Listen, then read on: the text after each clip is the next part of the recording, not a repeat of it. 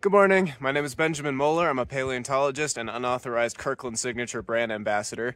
Today I'm joined by George, the dustiest puppy.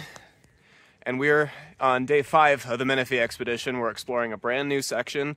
It's been scouted beforehand on the off season, so we have a little bit of an idea of what's going to be there, but for the most part this is going to be entirely new. So we're very excited to see what crops up. I've heard there's croc material there. That's what I'm particularly interested in.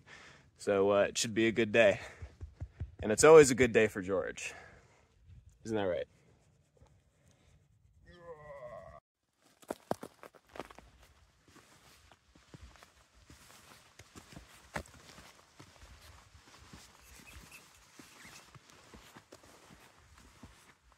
Here's a really interesting piece of petrified wood. Look at it in cross section. Look at all those foldings of the rings there. So I don't know as much about paleobotany as I wish, so I can't say anything really intelligent about this at the moment, but I just think it's really interesting how different the different kinds can look. And of course there's preservational reasons why maybe the growth rings here are standing out more, or this could just be a different thing entirely. So I'm looking forward to learning more. So here's some evidence of the croc material that we're looking for here. This bone might not look like much, but it's a very distinct piece that tells us of the presence of an animal called Deinosuchus, which is one of the largest crocodilomorphs to ever walk the planet as far as we know. I'm going to zoom in really close so you can see those pits. So that's a key element that tells us not only that this is an osteoderm, which is a bone that sits in the skin, but also that it belongs to Deinosuchus specifically. So when you look at it in cross-section, you can see that it's very thick and inflated, and most croc osteoderms, including those of the other species that we find here, are not anywhere near that thick. And they also have very deep pitting. So this is, again, armoring, bone that sits in the skin, but it also connects to the musculature of the animal itself. So each of these pits are attachment sites for muscle and ligament and tendon to help a very large animal, we're talking about something that could be 30, maybe even 40 feet long, move around in this environment. So this may be a small piece, but it tells us about the presence of a very big animal. Here's another few pieces with those telltale pits.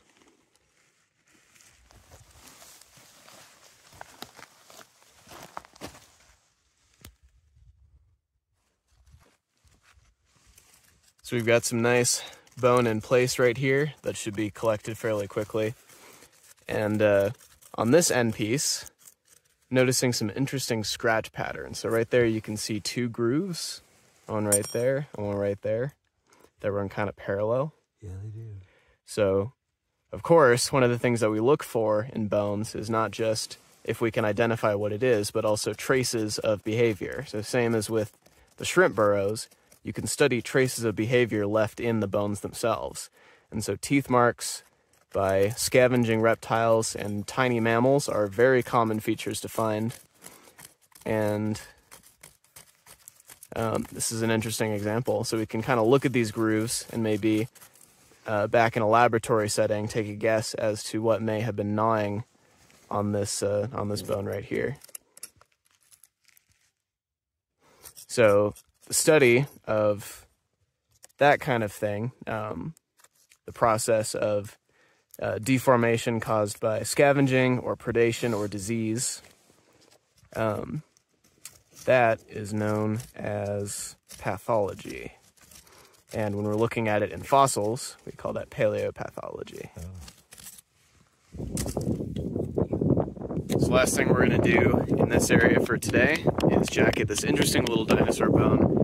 It's got some covering on it right now, but it's got a very interesting curve, and there's a crest coming off on this side. This is a loose end piece that was found nearby, possibly from the same specimen, but possibly from something else. You can see it's a pretty substantial little chunk condyle right here, and then the shaft will continue off in this direction.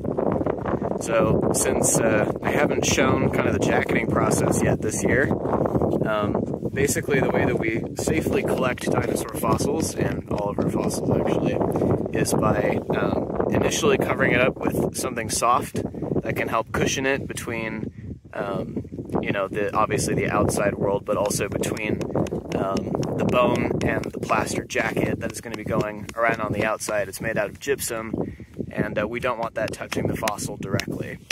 And what these guys are doing right now is taking the rock down on the sides, and we call it pedestaling, taking the level down so that we get a nice lip, and so that we can undercut it eventually. So there's going to be a nice rigid plaster cap put on top of this, and then we want as much distance between the bone and our tools when we eventually undercut it and then flip it.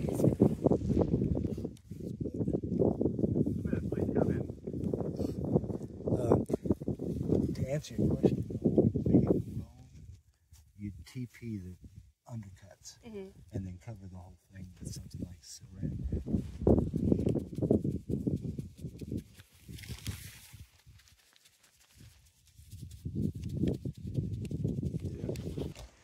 There was a brush somewhere.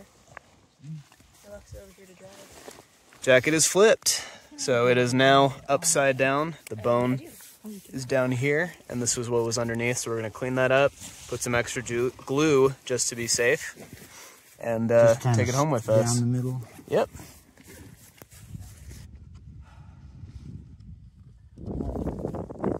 This guy is ready to go, and we'll brush. And we are ready to call it job well done.